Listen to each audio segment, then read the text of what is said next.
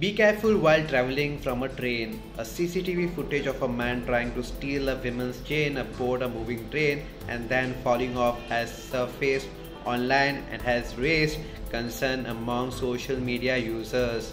In the now viral video, a man was seen standing next to the door of the moving train. He seemed to be waiting for two women who were using the washroom. As soon as the women came out, he leaped on one of them and tried to snatch her chain. However, the women tried to struggle out of his grip, and in the process, the man lost his balance and fell off the moving train. Share this video to all and be careful while traveling on a train.